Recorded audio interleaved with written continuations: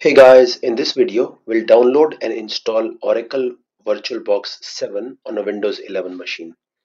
In order to do that, first open up your browser window and go to www.virtualbox.org/wiki/downloads. And when you got to this page, click on Windows Hosts under VirtualBox Platform Packages. So I'll click on it, and that should start the download of my VirtualBox installer. Now, once the file has downloaded, let's go to the file browser and downloads.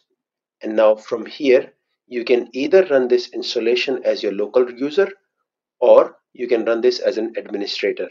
Now, running as an administrator is advised if you want to use extension packs, which I would. So I will run this as an administrator, but if you do not have admin rights, you can just double click and that should open up the installation wizard. So I'll cancel out of here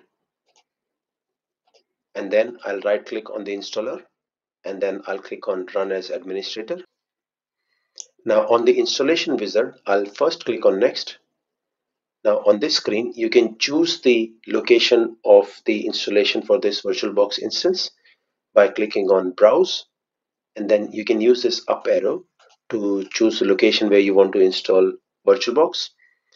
I just want to use the default, which is C drive program files oracle/virtualbox, and I'll click on next. On this screen, just click on yes to install the relevant network interfaces.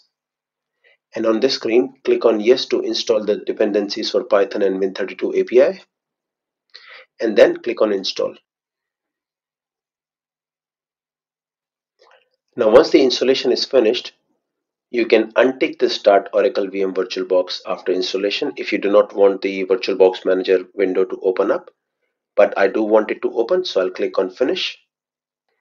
And that should take me to the welcome screen on my VirtualBox Manager window for VirtualBox 7. With this, we've come to the end of this lecture. Thank you for watching. I will see you in the next one. Bye.